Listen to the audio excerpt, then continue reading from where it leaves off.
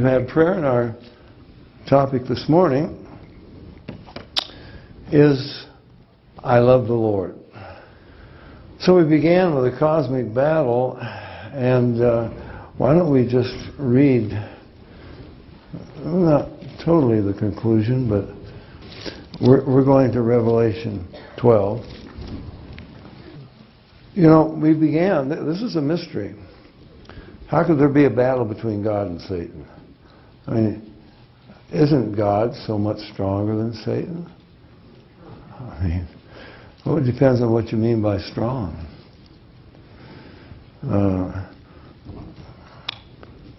Christ, God, draws his people to him with love.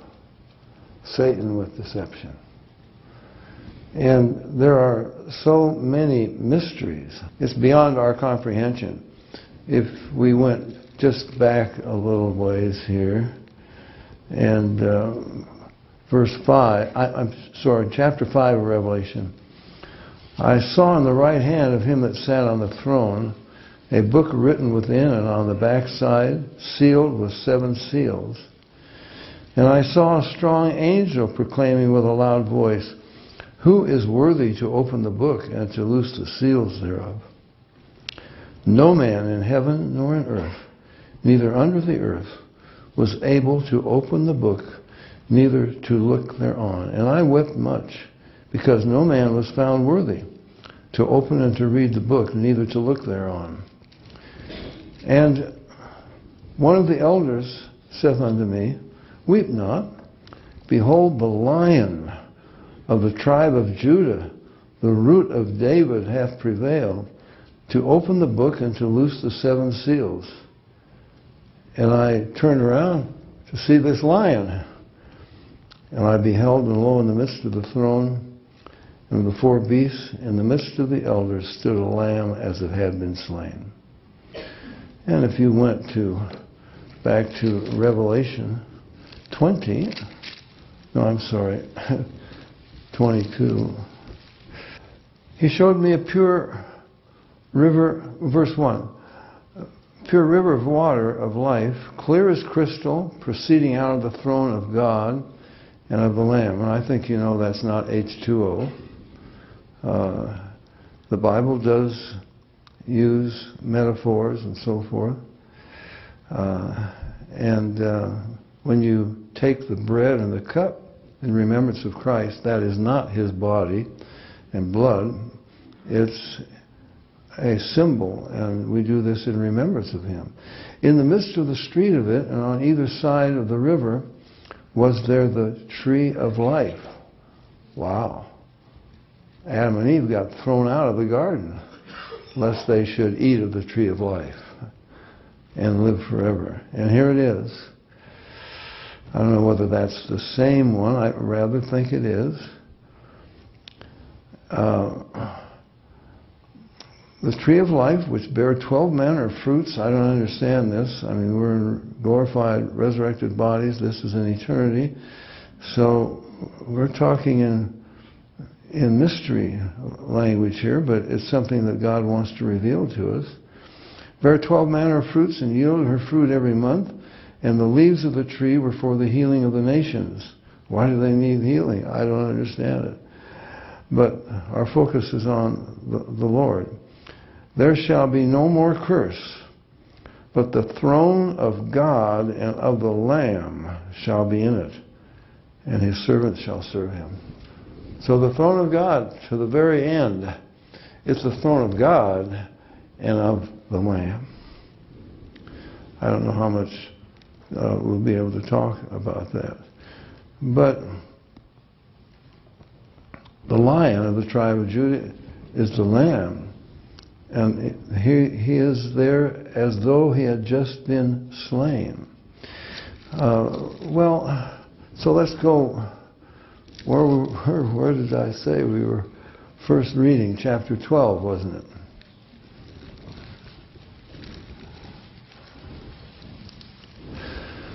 Okay, so we talked about there is a cosmic war going on. It is for control of the universe. Seems amazing. Why does God still have to fight with Satan for control of the universe? Well, it's not a Star Wars battle with weapons of mass destruction. It's something deeper than that. And so verse 7, there was war in heaven. Michael and his angels fought against the dragon, and the dragon fought with his angels. That's, we just don't have time. The Bible says so much in a few words. Why would you find dragons everywhere, all over the East, if you've traveled there, on the temples and so forth? Why do you find serpents? Well, I can't launch off into that. But Satan loves to be called the dragon. He's not ashamed to be called the serpent. He loves to be the serpent. The great dragon, and the dragon fought and his angels and prevailed not, neither was their place found any more in heaven. Praise God. And the great dragon was cast out, that old serpent called the devil and Satan, which deceiveth the whole world.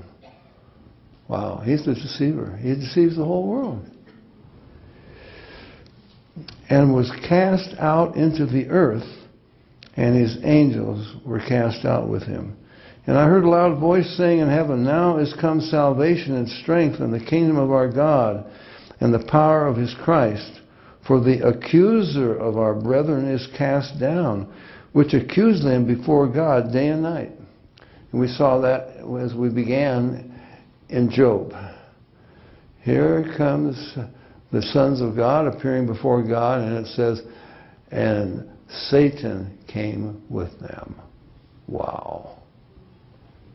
He's like, as I mentioned, he's like a lame duck president. He still has access to the White House, but not for long. But still he has power, and he can go there, and he has authority. And Satan has authority, and he can enter right into the very throne of God. Wow. And I heard a loud voice saying in heaven, let me read it again. Now is come salvation and strength and the kingdom of our God and the power of his Christ, for the accuser of our brethren is cast down, which accused them before our God day and night. And then it turns focus on us, because we have a very important part to play in this battle. It's a battle for the souls, for the heart, the mind of man. And what was our part? They overcame him by the blood of the Lamb and by the word of their testimony, and they loved not their lives unto death. As we mentioned, I'm sure Satan doesn't understand. He still doesn't understand. Look what he offers mankind. Follow me, and you'll have all the free sex you want, all the drugs, and all, everything. And how could they resist it? And look what he offers. I think of that poem, and I'm tempted, but I won't. But how many of you have ever heard On the King's Highway, the poem? It was on the King's Highway near a century ago that a preacher stood, though noble birth, telling the fallen and low of a Savior's love and a home above and a life and a peace and a joy they all might know, while slow through the crowd a lady proud her gilded chariot drove. Make way. I'll begin to cry. Make way, cried the haughty outrider. You're blocking the King's highway. Our Lady is late and their Majesties wait. Give way there, good people, I pray. But the preacher heard, and his soul was stirred, and he cried to the driver, nay, it says the King's highway, but I hold it today in the name of the King of Kings. And then it goes on, and he says, there's an auction for this woman's soul, for all she has. And he says, I see three bidders. The world steps up at the first, and Satan and so forth, and they tell what they're offering. And then the third bidder, and what hast thou to offer, thou man of sorrows unknown?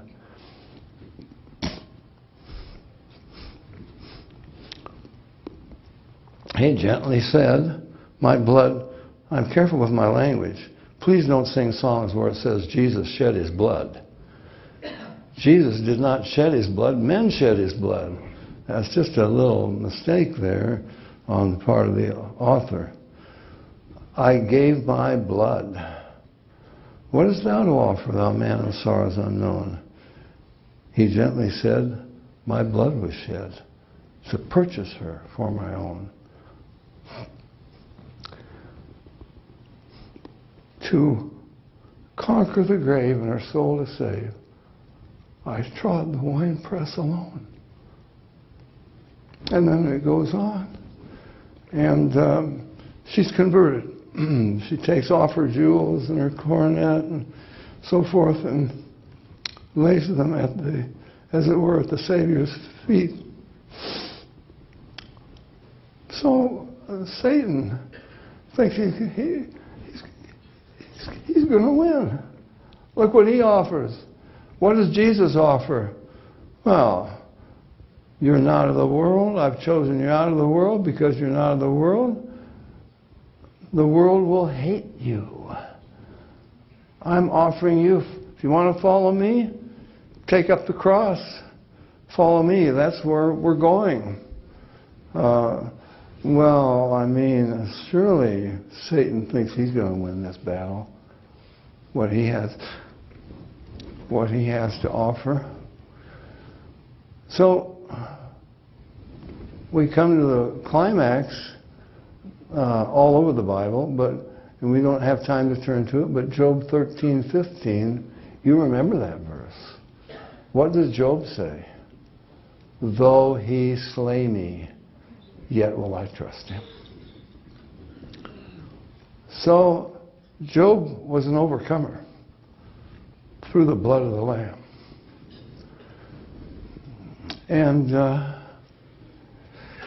1 John 4:19, we love him because he first loved us. I love the Lord. Why do I love him? There's got to be some reason. Well, a lot of reasons. Have you told him today, other than in the songs we've been singing, I love you, Lord? You should tell him over and over. I don't want to be critical. Let me just make a contrast between what we were singing, down from his glory, and then one of those lighter things. They're trying to beat deep. I love you, Lord, and I lift my voice to worship you. Oh, my soul, rejoice. What about getting the Lord to rejoice? Take joy, my King, in what you hear. What has he heard? May it be a sweet, sweet sound in your ear. What was the sweet, sweet sound? I'm sorry, I'm not trying to be critical. What have we heard so far? Down from his glory, ever-living story, my God and Savior came, and Jesus was his name, and so forth. Amazing. It's praise to the Lord. We praise praise. We love love. I'm sorry. In our songs, we sing about love. We sing about praise. But where is the Lord? It should be about him, and it should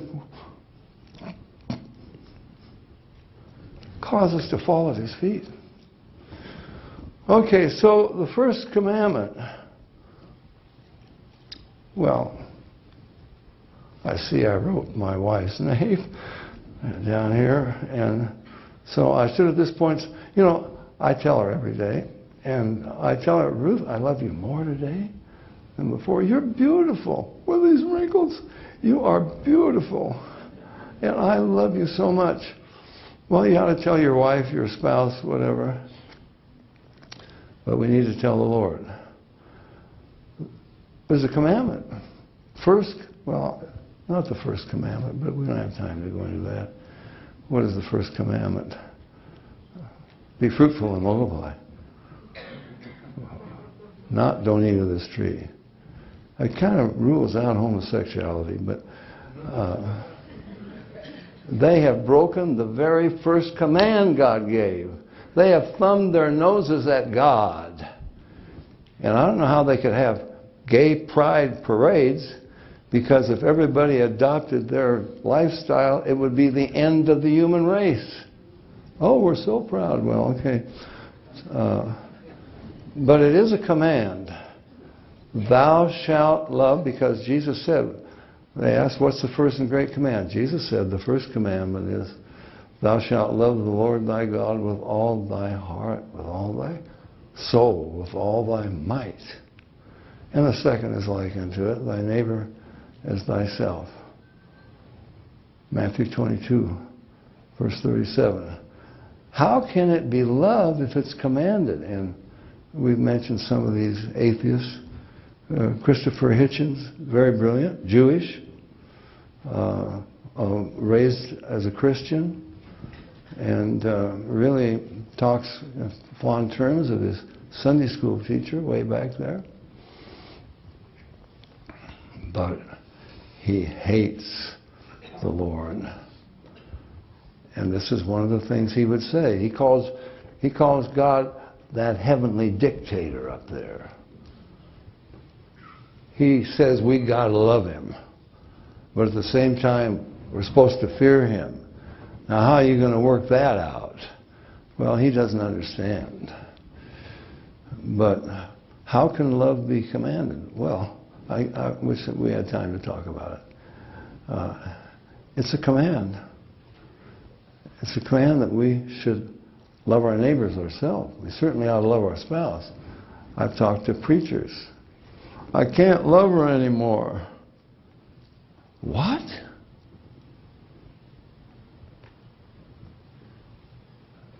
How could that be possible? You stand before witnesses, promise your undying love till death do us part, or was it until some cute bond do us part?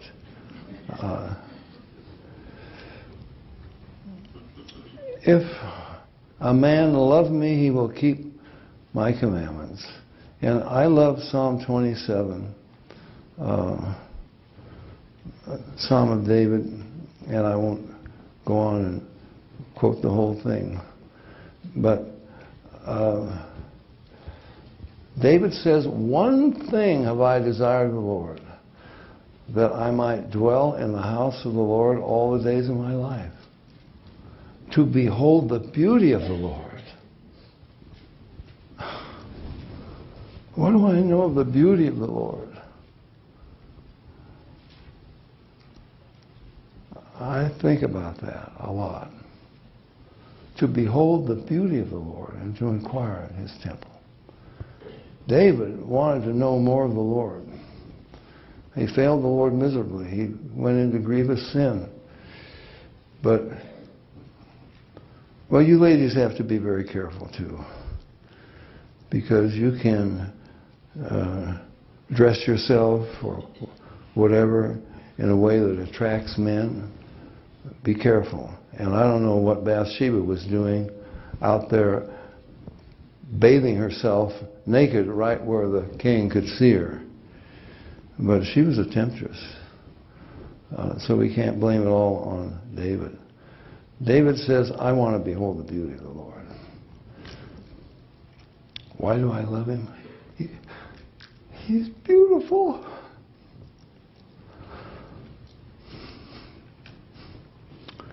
And you think of Paul's prayer in Ephesians 1:17. We don't have time to turn to these places, but we should, because there's something so powerful here.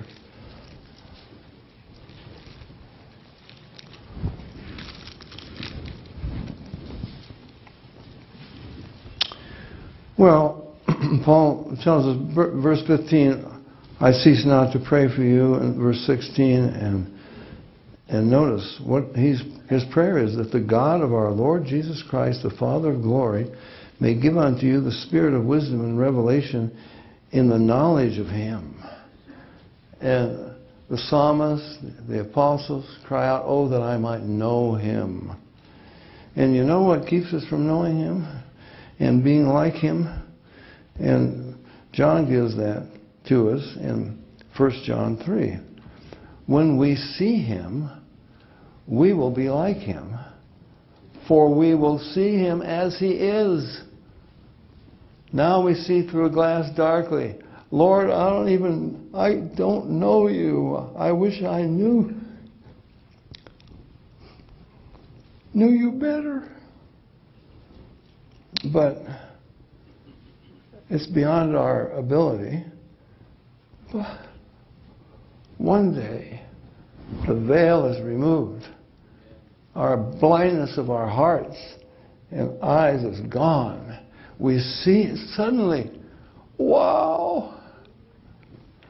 This is Jesus as he really is. And that is going to transform us. So he says, the eyes of their understanding being enlightened. We need understanding. And my goodness, everything starts me on another sermon. But if you went to Matthew 13, the sower goes forth to sow. The first seed falls by the wayside, remember? And the birds of the air come and pluck it. And the disciples, they don't understand the parable at all. And they say, well, Lord, tell them, what does this mean? And what about these birds plucking up the seed? And Jesus says, when anyone hears the word of the kingdom, and what? Understandeth it not. We're not trying to just talk people into something. They've got to understand what they're getting into. That's what Jesus said. Take up the cross, follow me. This is not a beautiful trip that you're going on for some vacation or something. This is going to be an arduous journey. The straight gate, the narrow way. So he wants us to understand. And he says, then when they hear the word and they don't understand, then comes the wicked one and takes out of the heart the seed that was sown. We've got to get people to understand. Anyway, this is Paul's prayer. The eyes of your understanding being enlightened, you may know what is the hope of his calling and what the riches of the glory of his inheritance in the saints. Wow. He's got an inheritance in us. We have an inheritance in him. It's going to be glorious for all eternity. But this is the verse I was thinking. Well, verses 19 and 20. What is the exceeding greatness of his power to usward who believe, according to the working of his mighty power? What would you think of the greatest expression, the greatest demonstration of God's power? Wow, when I behold your heavens, the work of your fingers, and the moon and the stars you've made, or we sing, how great thou art, you know. What is it? According to the working of his mighty power, which he wrought in Christ when he raised him from the dead and set him at his own right hand in the heavenly places. I don't fathom that. I get some inkling of it. This is the greatest demonstration of God's power, that he could save sinners, those who hate him, that Christ would die for them, and that somehow he would pay the penalty. And again, that's something that I've discussed it with philosophers or whatever. I mean, this is not just. The guilty man is punished for the innocent? No. The innocent man is punished for the guilty. And that brings forgiveness? How can the innocent pay for the sins of the guilty? It's not just. How is that going to do anything for God or for anybody? Well,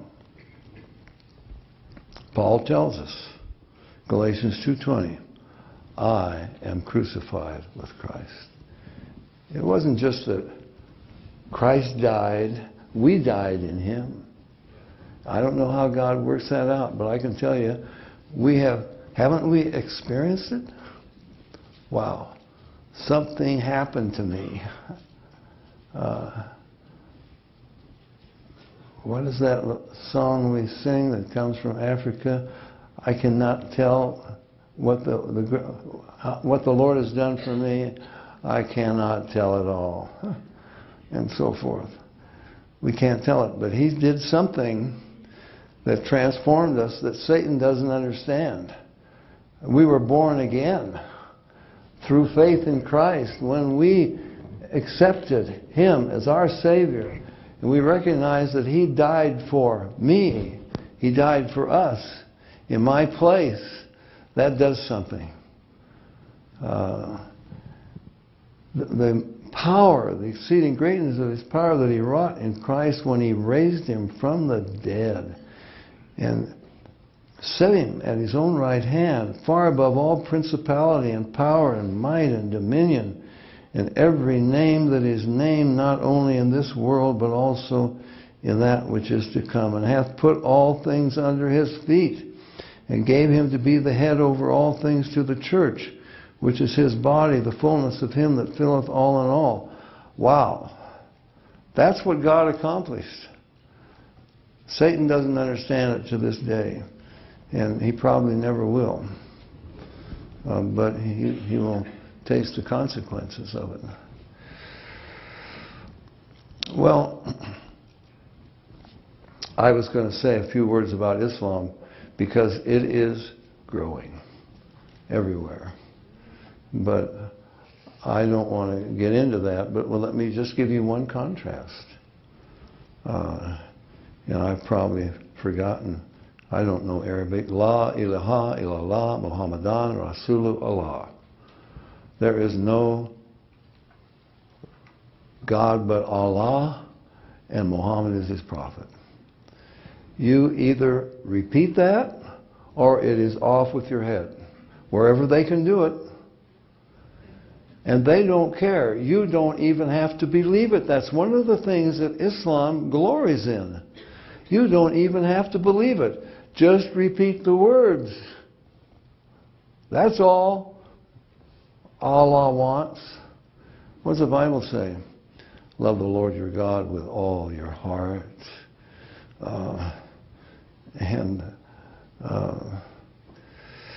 If thou shalt confess with thy mouth the Lord Jesus. Well, if thou shalt confess Allah and Muhammad with your mouth, that's okay. If thou shalt confess with your mouth the Lord Jesus and what? Believe in thine heart that God has raised Him from the dead. And you remember what Jesus said? He's quoting from the Old Testament. He's quoting God speaking to Israel. You honor me with your lips, you draw nigh to me with your mouth, but your heart is far from me. In vain you worship me. Well, He wants reality, and so I was going to say a little more, but we don't have time for that. But I think you get the picture. Islam is spread by the sword. Now, I wish I could reason with some Muslims. Are they convinced? Well, I sometimes say it like this facetiously. Islam is peace. And if you deny it, we'll kill you to prove it. Well, I don't, let's talk about shotgun weddings, but we won't go into that. They don't even bother with that anymore. But you don't drag your bride to the altar by her hair and with a shotgun, with a gun in one hand, and say, "You will marry me and you will promise to love me." That's not the way it works. You haven't won her heart, and God is not going to get us to heaven by threats, by love. This battle is going to be won by love. Oh, the deep, deep love of Jesus. Yeah, so it's a mystery.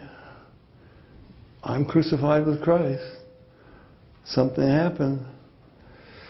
When I met Jesus, I was born again by the Spirit. And He's promised us something. And we read it in Ephesians chapter 1. But let's go to, Paul is praying that these people will know the hope of his calling. I think we referred to this a little when we talked about the message. If you go to 1 Peter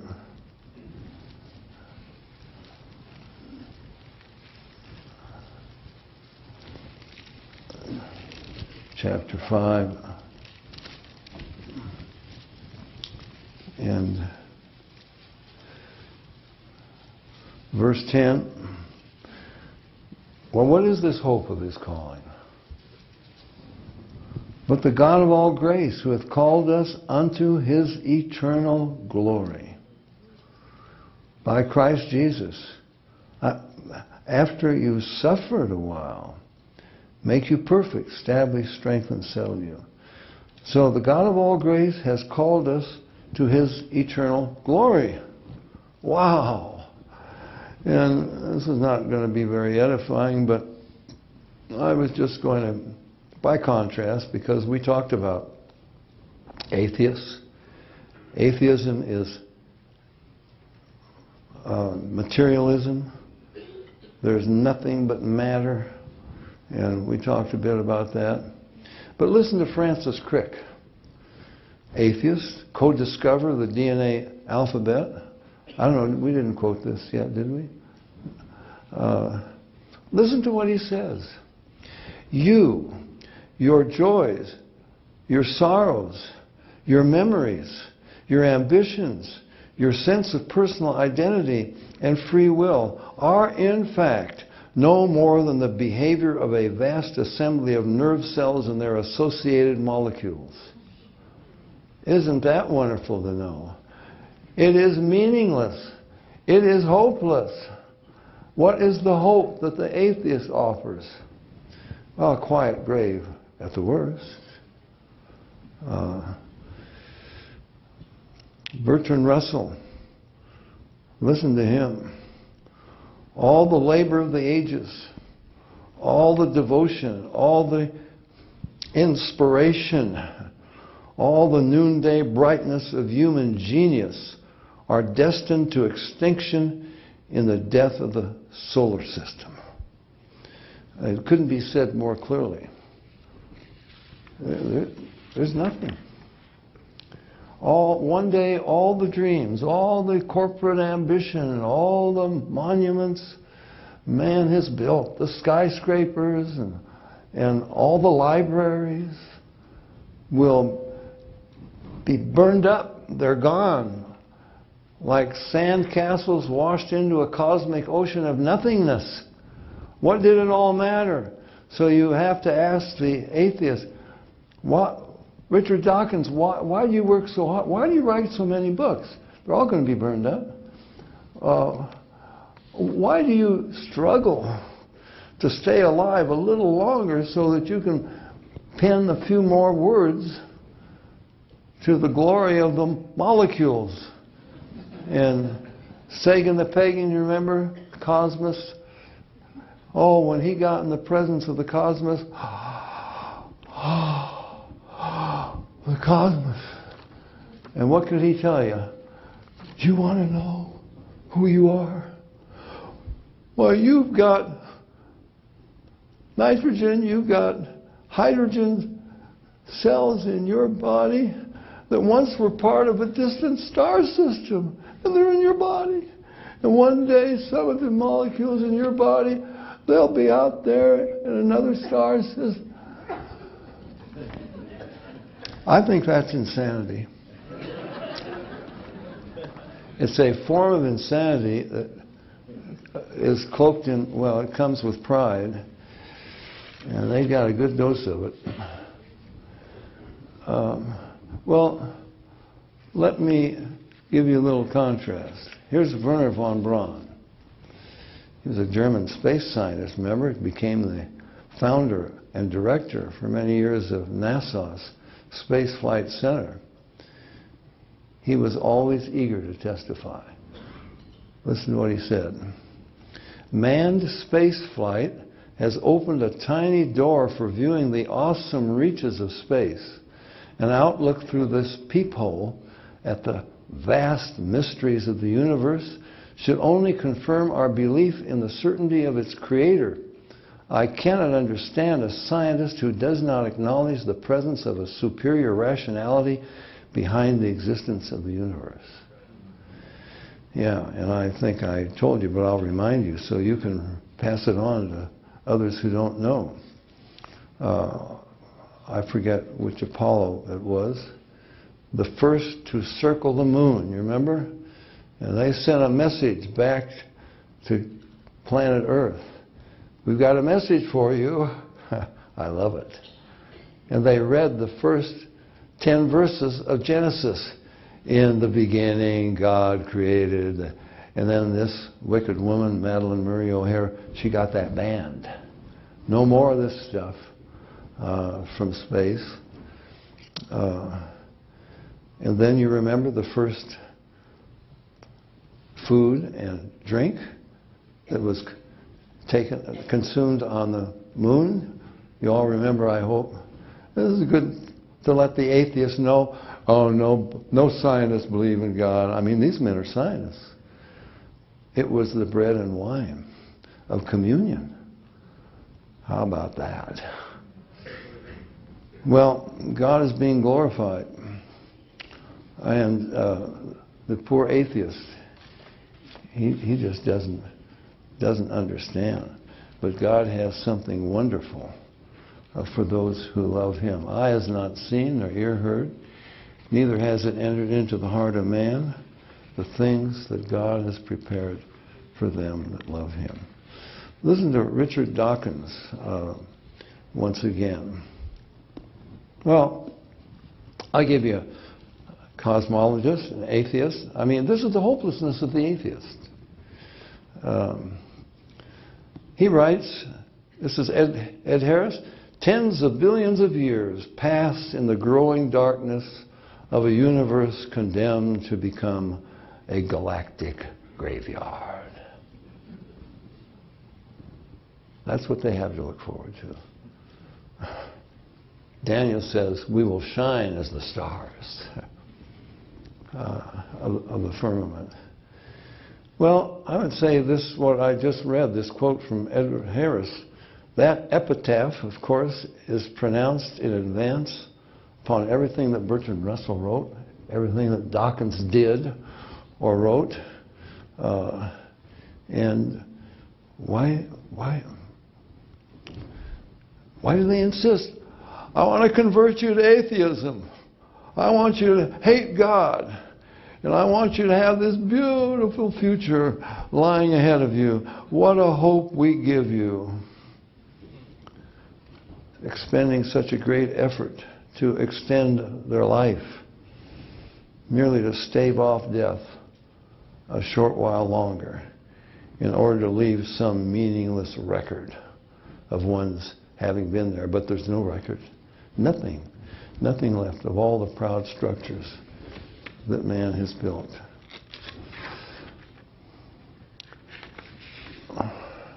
Listen to Dawkins again. I'm sorry. I just want to do this for a contrast. He writes, we are staggeringly lucky. Now you saw Dawkins on the screen. You saw the pitiful, wow, and you were laughing. It was pitiful. We're staggeringly lucky, however brief our time in the sun, if we waste a second of it or complain. Couldn't this be seen as a callous insult to those unborn trillions who will never be offered life in the first place? See, they didn't get into the right space in the gene pool, and they were sloughed off.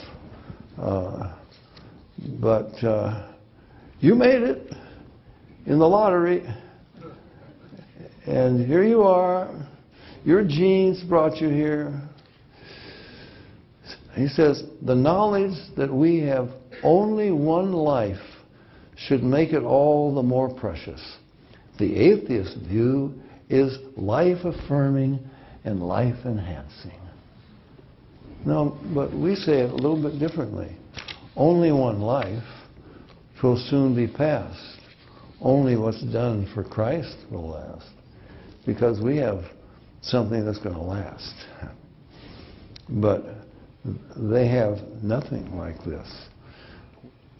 I love the Lord because He's heard my cry, the psalmist said. Therefore will I call upon Him as long as I live. And in eternity, we'll praise Him. Go to 1 John chapter 4. Verse 4, ye are of God, little children, and have overcome them, because greater is He that is in you than he that is in the world. They are of the world. Therefore speak they of the world, and the world heareth them. We are of God. He that knoweth God heareth us. He that is not of God heareth not us. Hereby we know the spirit of truth and the spirit of error. Beloved, let us love one another, for love is of God. And every one that loveth is born of God, and knoweth God. He that loveth not, knoweth not God, for God is love. Now, you can't turn that around and say love is God. God is love. It's saying more than God loves. It's saying that the very essence of God's being is love. God is love. We don't understand it. I certainly don't understand it. But then you get to verse 19, I think we quoted it already. We love Him because He first loved us. I love you, Lord. Why do we love the Lord? Spend a little time in His presence, beholding the beauty of the Lord. Get to know Him. What do we sing? Isn't He wonderful, wonderful, wonderful? And you remember the testimony, I think I mentioned, of Ravi Maharaj, the ex-guru. We wrote the book, Death of a Guru. And he was taken to this old dance hall that was paint chipped and falling off, and he heard an orchestra. Did I tell you that story? I didn't. Oh my goodness.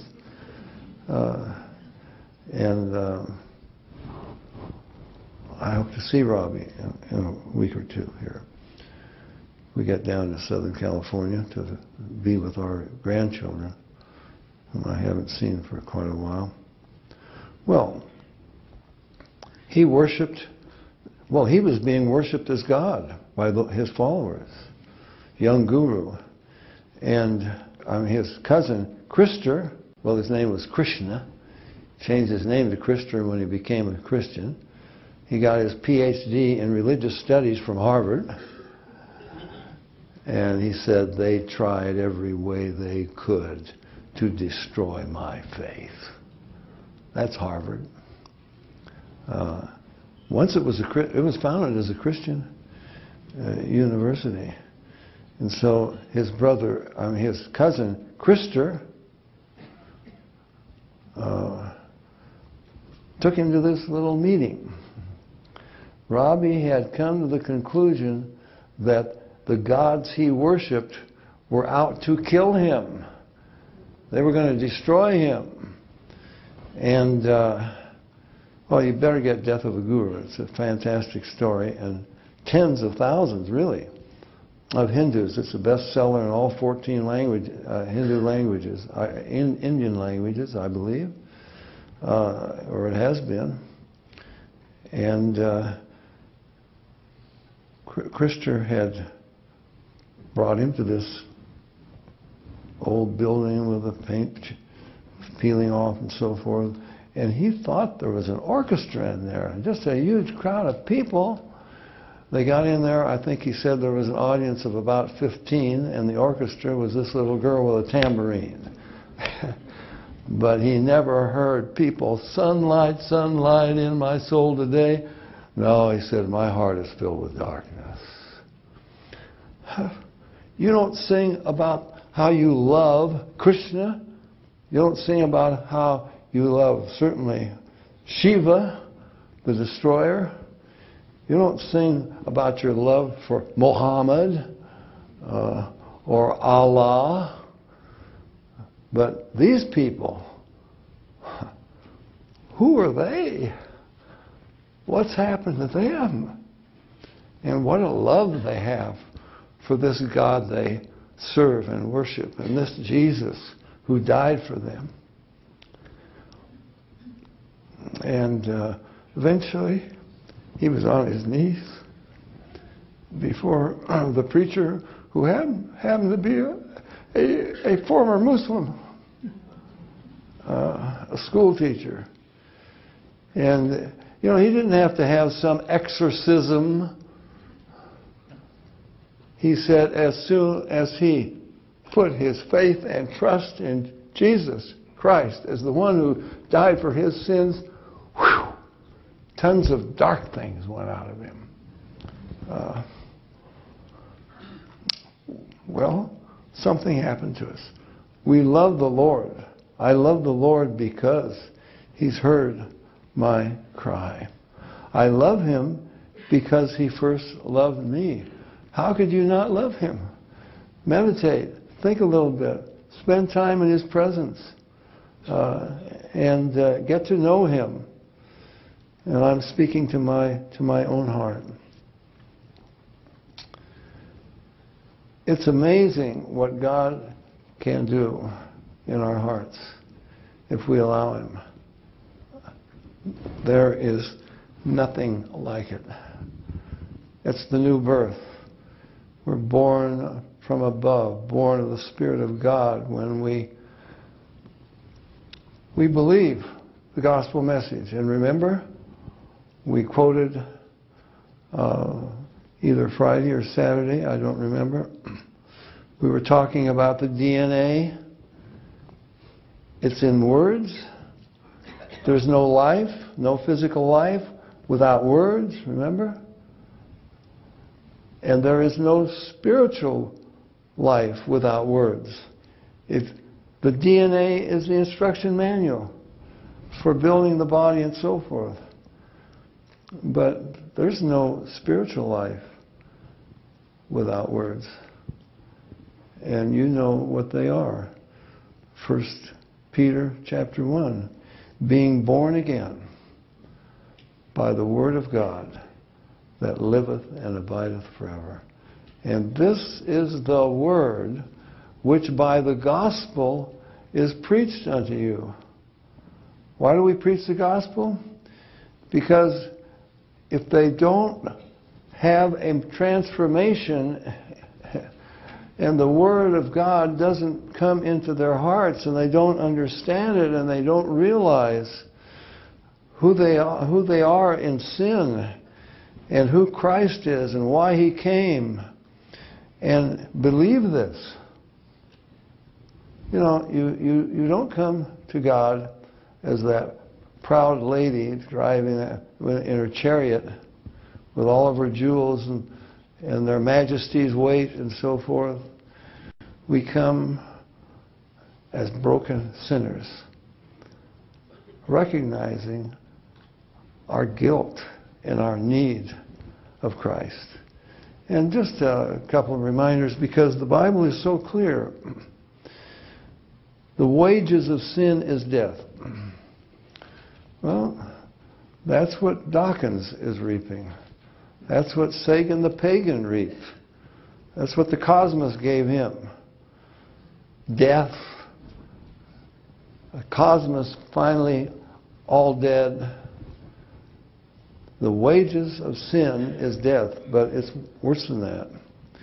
Because the second death is the lake of fire. And it goes on forever and forever and forever. An eternal dying with regret and remorse. How could I have been such a fool? I didn't need to be here. Christ died for me. He paid the penalty for my sins, and here I am because I rejected Him. No hope.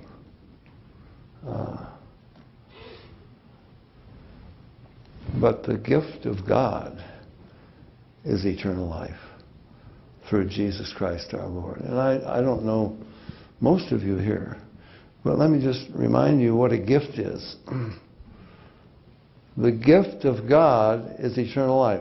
It's a gift. If you are going to receive forgiveness, if you're going to receive eternal life from God, you are going to receive it as a gift. A gift. What does that mean? You can't work for it. You can't earn it. You can't merit it. Somebody offers you a gift. You say, let me pay for it. A lot of people trying to pay for the gift of God with church membership, good deeds, penance, or whatever. If you try to get to heaven on your works, to show God church membership, oh, I belong to this big church or whatever, it doesn't matter. You come, everybody's on the same level. We come as hopeless, lost sinners for whom Christ died, willing to receive a gift. The gift of God is eternal life. You don't want a gift? You want to work for it? You want to earn it? You want to show God how good you are and that you deserve it? Sorry. You're going to receive this as a gift. And you can't pay for a gift. The gift of God is eternal life through Jesus Christ our Lord. He can't give it to you any other way, only because Christ paid the penalty for our sins. And it always says it that way. Through Jesus Christ. Through Jesus Christ. Through Jesus Christ. Well, I've wandered on a long time here, and I think I'm just about supposed to be done. And so let's just kind of summarize what's been going on here, at least from my standpoint. But the others have been bearing it out. We are in a cosmic battle for the universe. And we've read the end of the story, of course. War in heaven. Satan and his demons, his angels, are fighting against Michael and his angels. And Satan does not prevail. And he's thrown out. Because the Lion of the tribe of Judah, who defeats them all, boy, he's the Lamb. A slain lamb is on the throne. Wow. You think about it. You ponder it. But, oh, the deep, deep love of Jesus. I love the Lord because He first loved me. I don't want to forget the Father, because the Father sent the Son to be the Savior of the world. He knew what was going to happen. He knew His Son would be mocked and hated, spat upon, crucified. And You see that. Oh, I'm going to launch off in another sermon here, but you see it so beautifully in Genesis 22, and I love it when you see these things in the Old Testament, and remember, God calls Abraham, I want you to kill your only son, the son you love. What a picture of Christ. The Father sent the Son, the Father giving His Son to be the Savior of the world. And remember, the Son says, well, I've got the wood, Father. So he wasn't a little tiny kid. Come on, come along here, Isaac. Come along. We're going up this mountain. He was carrying the wood for the fire as Jesus carried the cross. Here's the wood. You got the fire. Where's the lamb? God will provide Himself a lamb. But I love that verse. So they went, both of them together, Abraham and his son. It was a joint operation. So we don't want to forget God the Father who gave His Son, Christ who suffered for our sins. They went both together.